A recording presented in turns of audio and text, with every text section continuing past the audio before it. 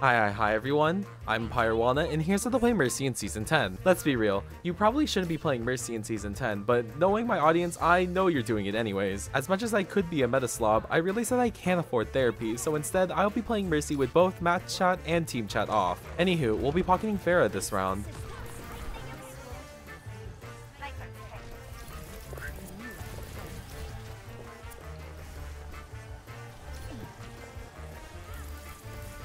I thought Pharah would push up, and I messed up my movement because of it, but luckily the enemy doesn't have eyes and lets me through.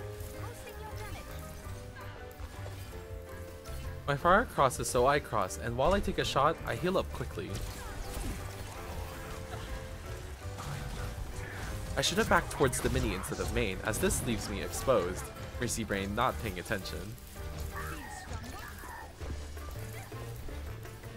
I like holding stairs when my DPS walks up, because if something happens like that, I can leave pretty easily.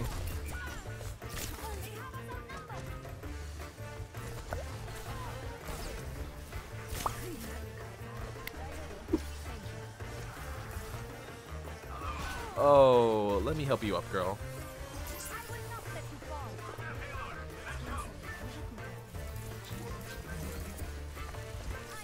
It's good to damage boost here, but I should be playing a bit farther away.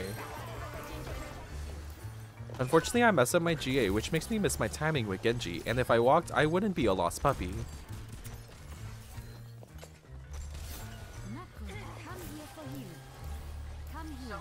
A bit greedy, but I don't vouch for this. It's only 2 support, so as long as I keep Genji up through Nano, we should be fine.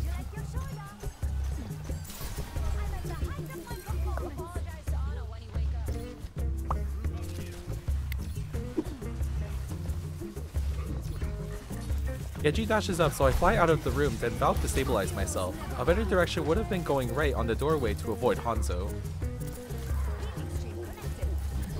I know Genji has Blade, so I prioritize him since he is our main win condition.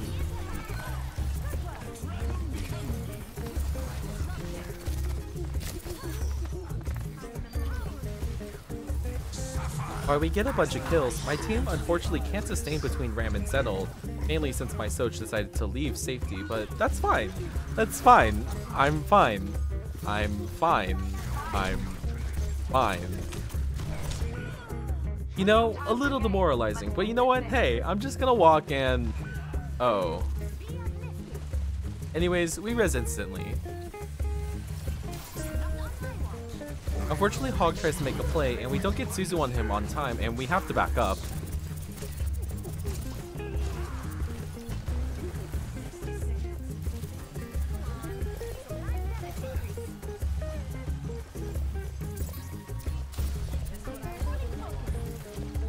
Oh, goodbye, my Genji. I'll see you in spawn.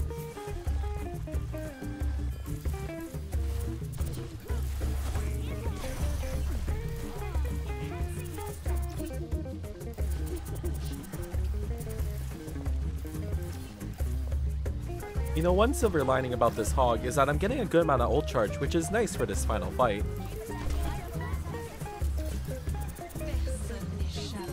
I want to res, but Ram is guarding it, so I don't go for it, and it's definitely good that I didn't, knowing that Tracer is also there upon rewatching.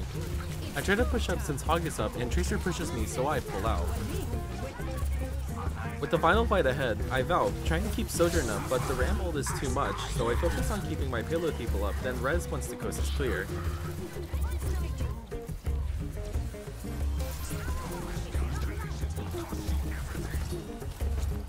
I see Zen low, and I know he's close to ult, so I go to confirm this kill, and with a swift swipe in and out, it's just like stealing Adobe products on the internet. Because of that kill, it allows my team to swiftly clean up the enemy.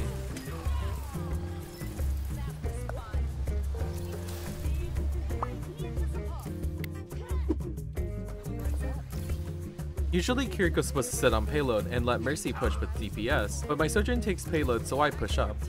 I should be with Genji, but I was a bit nervous going in front of the enemy, so I just stay with Hog.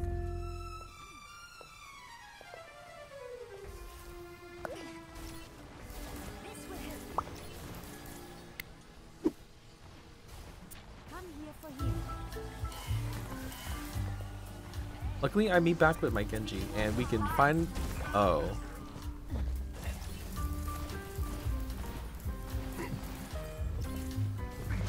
Always make sure to damage boost your hog hooks. Although it doesn't make much of a difference here, it really does help confirm kills. Unfortunately, we lose Kiriko, and Kiriko is in a less than favorable spot, so this is out of the question. I should have either met him on the other side or committed to the slingshot, because canceling GA just gave me the worst of the other options.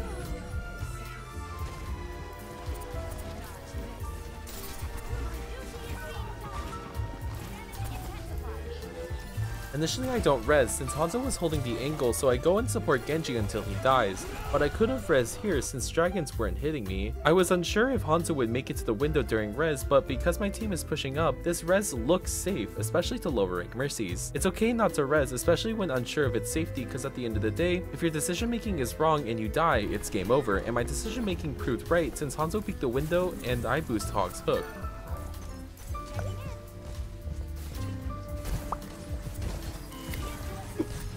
I did need the GA here, and I'm forced to use Valk earlier than I needed to, but this Valk timing isn't as bad since it keeps hogging Kiri up. I mainly hold heal on Hog since he's discorded in front of the Hog. Once Kiri and Soj ult, I play the damage boost hard, and we get some free roadkill.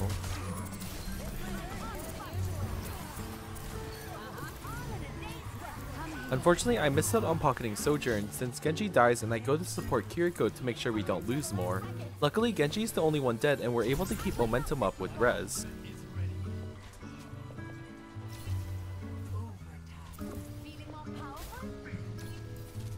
I push up since Blade is our next win condition and the team wants to take space. We get a really good hook on Hog, which forces out his heal and he has to back up, and I think what my Genji is doing is a zoning maneuver, and that will be what I tell myself to feel better since it helped us cap the point. I don't res him since our spawn is close.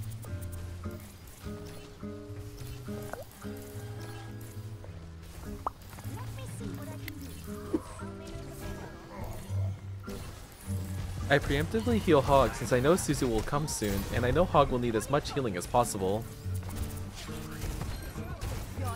While we don't keep him up, he creates an opportunity for the DPS to pick off Zen, and it's off to the races for this fight since Genji gets a free blade on the backline. All I need to do is look pretty and keep the backline up against GMO Hog.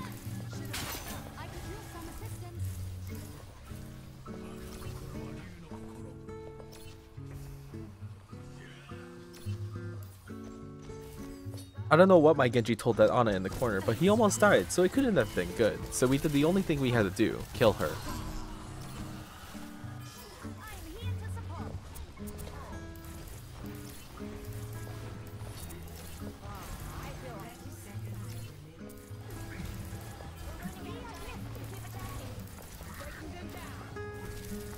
I'm looking for anything to get Valk quickly, and once I get it, I basically turn on the blender.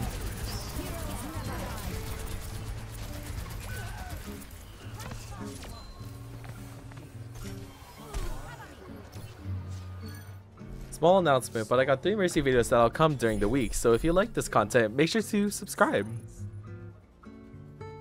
We have a Sojourn, so I will be mainly playing with her this round.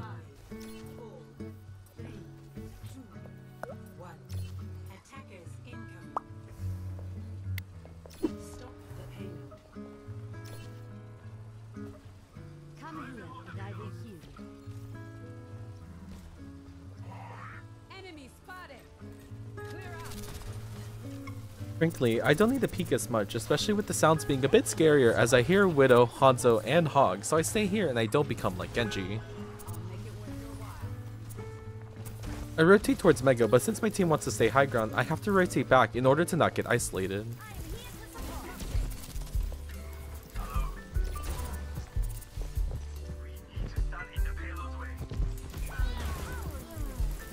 I res since I'm safe to do so and play to stabilize.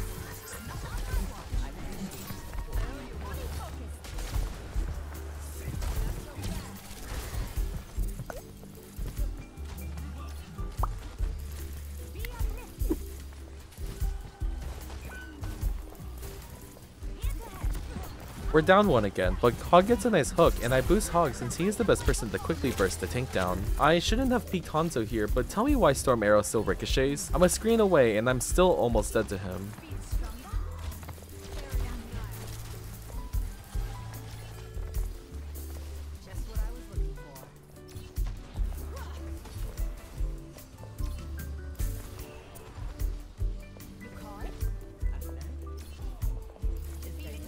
With some downtime, I know the enemy is probably close to TPS ults, mainly since my Genji and Hog have been beating them a bit, so I'm trying to play extra careful. Yeah, about being careful. Unfortunately, Hog gets reduced to atoms and we have to back up.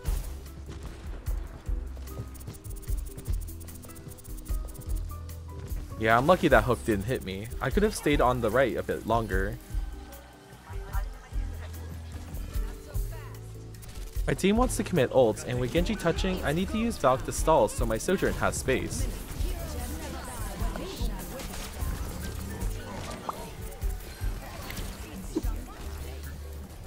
I definitely should have helped Ana a bit more since I tunnel visioned a lot on Sojourn. I could have also pistoled Ana here instead of just relying on Sojourn.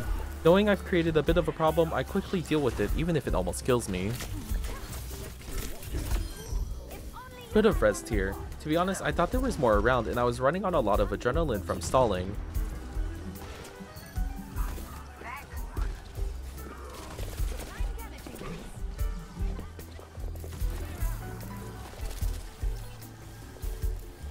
Luckily, from surviving that fight, I ended up with half of my Valk back, which I think is nice. My Sojourn isn't back, so I boost Genji for some ult charge. Waiting for him to climb the wall so I can latch my beam on him.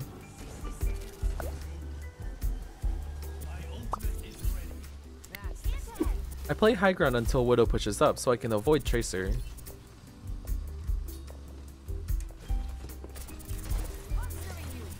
Hog gets hooked and we kinda need him for this fight, so I do a very quick res to get him up.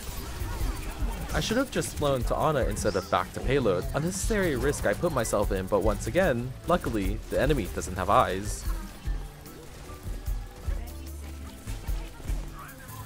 I tried to sneak a melee onto Tracer and almost got myself killed. From a totally unbiased source, Mercy Boxing is evil and the devil. Now with Valk, I'm just waiting for any unsuspecting enemy to hop onto point. Thank you so much for watching. I know it's been a while since my last Mercy video, but I'm coming back. I've also been streaming a bit on Twitch, so make sure to check below and follow. Make sure to like, comment, and subscribe, and make sure to tell me what you think about Season 10 and what you want from Season 11. Until next time, bye-bye!